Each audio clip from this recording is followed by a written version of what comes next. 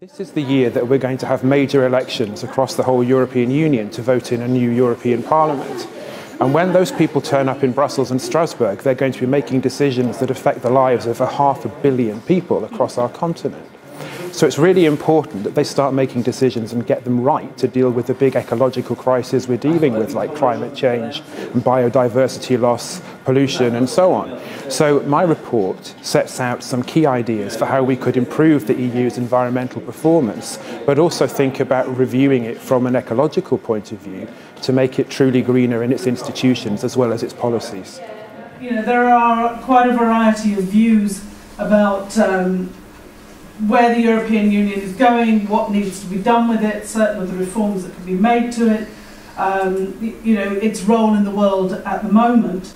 And those are some of the big questions which certainly our publication tonight that Alex is going to be presenting deals with quite a number of those questions. But what could we do now to try and move us towards a greener union? And here's where I think there are 5 key things that all Green MEPs could try and do if they are elected into the new Parliament in May and June. First, really take its commitment to fighting climate change and take it seriously. And if they take their obligations seriously and invoke an article which really exists in the Treaty on the Functioning of the European Union, Article 11, which says that environmental concerns must be mainstreamed into all EU policies, then we could almost overnight green the single currency and green EU energy policy. Certainly a couple of politicians I've debated with recently have said, yes, the climate's changing, but they haven't accepted that that's anything to do with our carbon emissions. Secondly, radical reform of the common agricultural policy. It has over time led to massive overproduction of all sorts of agricultural goods, and it has also over time come to favour the big interests, the big agro-industries rather than the smaller farmers. That's absolutely true. I think that the basis for the policy, though, would need to change. At the moment, it doesn't focus enough on food security, which is ironic because that was its original objective. And if we take that back and make it front and centre again, the common agricultural policy could be a really useful tool to have, given that all the power in agricultural policy is already at EU level, to green production systems of food and distribution systems of food across 28 countries and 500 million people. Personally speaking, I think food security is one of the key issues that we're going to face in the cities and in the countryside and in the cities across the developing world. The lack of food security and the lack of affordable, good quality food is going to generally, and I think, stimulate further mass migrations, further events, maybe even conflicts.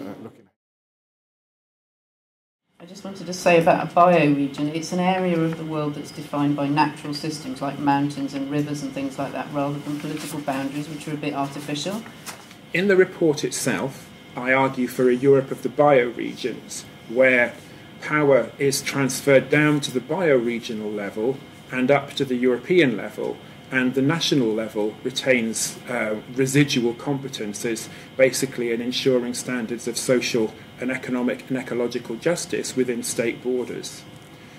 If we redefined regions for the purpose of EU finance as bioregions and took our lead for the delimitation of what counts as a region from what counts biologically and ecologically as a region, we could do 2 things almost overnight.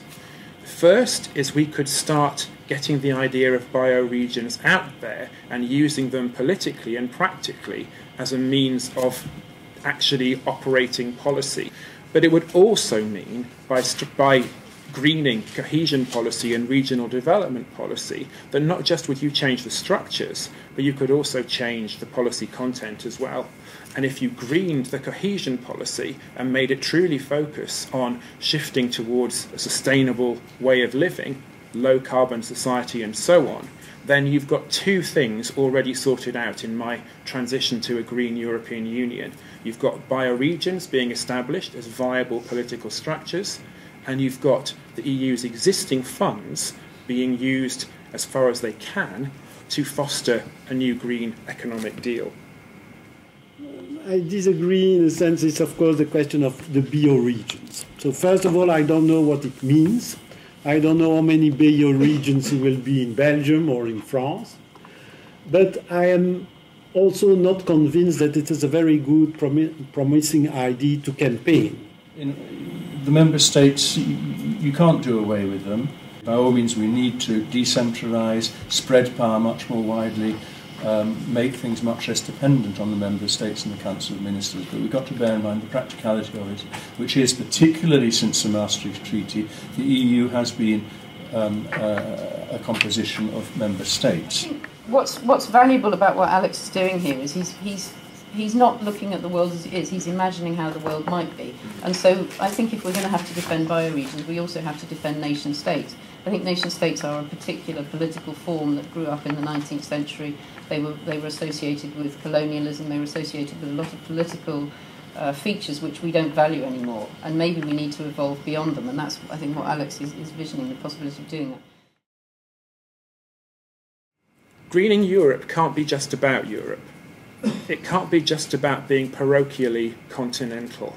Instead, one of the strengths of Europe could be, and to some extent has been, its role in the external world, outside its own borders. Now, the EU doesn't always cover itself with glory when it comes to dealing with third countries, and I'm not for a minute pretending that it does. But it is the world's biggest giver of development aid. And if the EU used that development aid for proper ecological purposes and said, we're going to give you this money, but we will have green strings attached to it, that would massively help not just the the countries in receipt of that aid, but also the countries that give that aid, because it would start getting them thinking about cross-border solidarity in a truly green way. What can we do about the state aid rules? Well, we could change the state aid rules, and I believe the Green European Foundation has actually made a proposal along these lines, so that they were working in the direction of the green and sustainable economy we want to see. So we could allow subsidy for renewable energy and absolutely prevent subsidy for nuclear and fracking, for example. There was one thing which I was very concerned about in Alex's presentation, and that is this thing about refocusing developing countries' economies. Not that I disagree with the principle of it, I agree entirely, but I don't think that's a matter for the EU. We ought to get back to the idea that all countries are independent and responsible for their own policies without interference from the rich and powerful. This is the bit that people on the left always end up with. Let's have a new social movement. I know that it's a cliche, and I also know that it's difficult. One of the key victories, I think, of neoliberalism has been its complete popular victory in the battle of ideas. It's become almost impossible in this country and many others to have a serious debate about alternatives to neoliberalism. They get promoted in universities and they get promoted in the popular press as if they were natural laws rather than human constructs. But we can't leave it at that. We have to fight that, because unless we can start a battle of ideas and win it, just like the neoliberals did themselves back in the 1970s and 80s, then we're screwed, because nobody is going to take alternative ideas seriously. I would also strip from the Commission all its political aspects and turn it into the administration of the European Union and all its other institutions.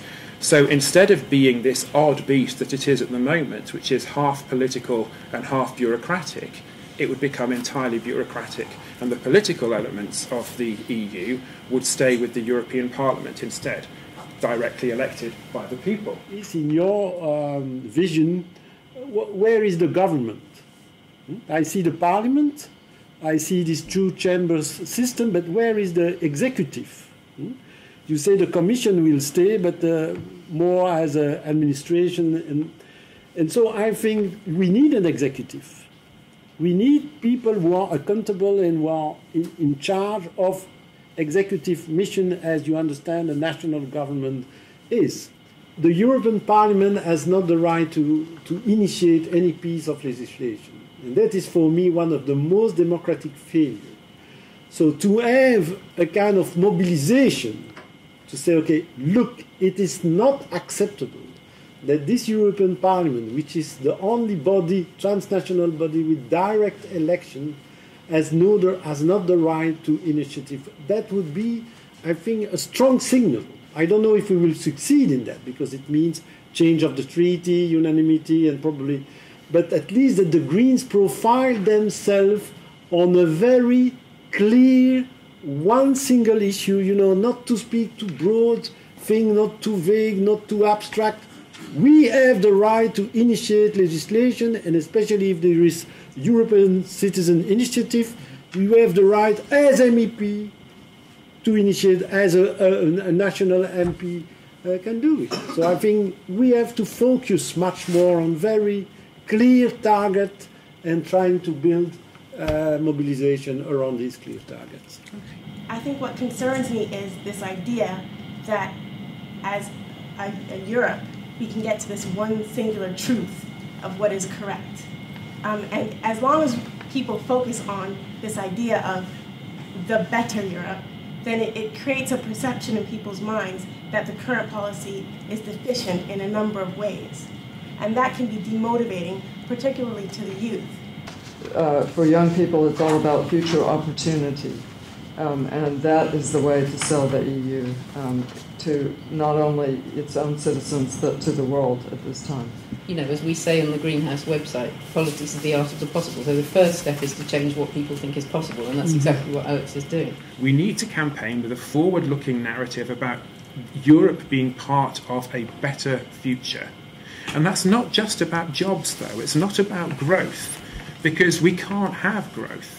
Not if we continue to mean by growth the kind of things that our contemporary governments always focus on. What was the response of our government in the UK to the financial crisis? Giving you help to buy a new car.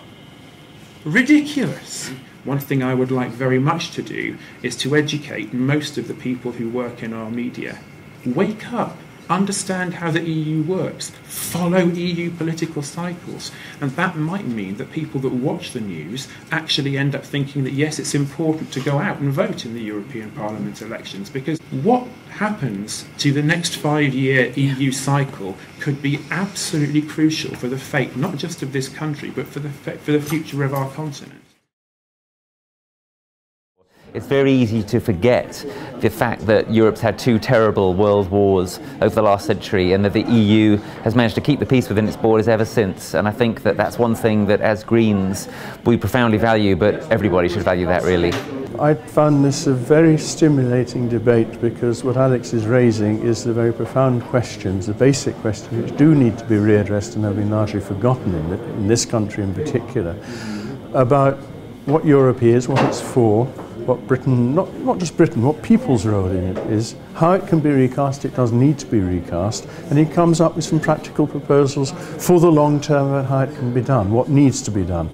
I think there was here an agreement that the answer to the crisis, ecological crisis, financial crisis, social crisis, it's not to leave the EU and to be alone in our single country, but to build another future with our partners, the other European people. So it's extremely important to convince people that electing MEPs, and especially Green MEPs, is a way to promote alternative policies.